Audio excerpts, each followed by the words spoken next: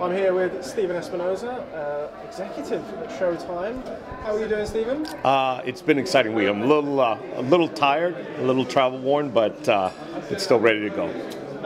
How has it been being in 4 different cities on 4 different days, and also the emotional strain as well as the physical strain for yourself, who's also been probably involved a little bit more than people would have thought? I have been involved more than I expected. You know, it is a strain. It is asking a lot, even with just 4 cities. We would like to do more cities, but really time didn't allow.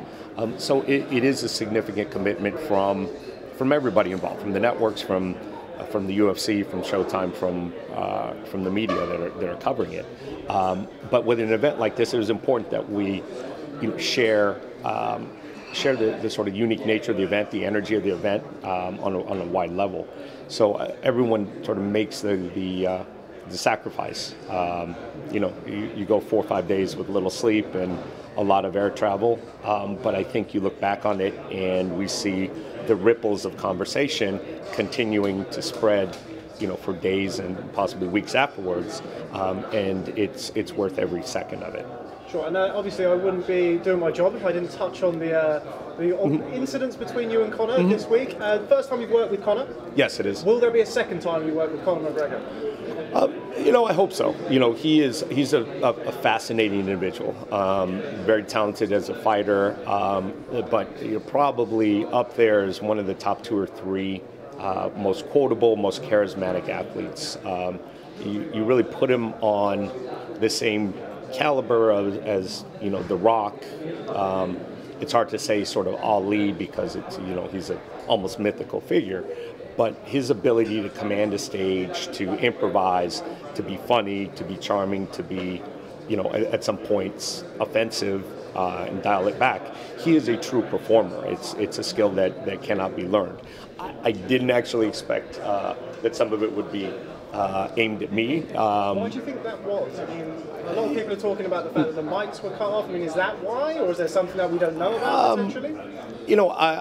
I really wouldn't chalk it up to the mics because we made the effort after the LA stop to explain that was one of several technical glitches. There were some videos that didn't play and some music and some more other things. It was the first stop, so not everything was perfect. So I think if anything, that's an excuse. The microphone gate is sort of overblown. And if it's the association for Floyd, or if it's a way to psych himself up, a way to create windmills to battle, sure. It I guess comes with the territory. It's fine. All right. Thanks very much, Stephen. All right. Thank you, guys. Can I just ask one question? Sure. Can I just ask a boxing purist question? Sure, please. Because boxing correspondents don't like this. They regard it as a travesty. Mm-hmm. What's your response to that? Should this be happening? One knows why it is, but why, in your view, how do you answer that question? Is it really sport? Well, I think if this fight were scheduled 5 years ago, 6 years ago, when Floyd was in his prime, I don't think it would happen. I think the age adds an element of risk. I think at in his mid-30s, even early 30s, I think Floyd was essentially untouchable, and I don't think you'd see that. Part of the question at this point, which I think some of the fans are responding to, is what does Floyd have left? 2 years out of the ring, and at those 2 years being from 38 to 40, which physiologically are important years, in the average man's physiology. So would it be happening at Floyd's peak? Probably not. It wouldn't be sellable. It's the doubt that makes the fight. It is, and if you look at the most competitive fights that Floyd has had lately, I mean, you probably look at the Maidana fight. We thought Canelo would be competitive. It really wasn't. We thought Pacquiao would be more competitive. It was pretty one-sided. The guy that was most competitive, Marcos Maidana, was far from a tactician. He's a rough, tough, aggressive guy, a little bit wild. Those are all the same adjectives which, describe Conor McGregor.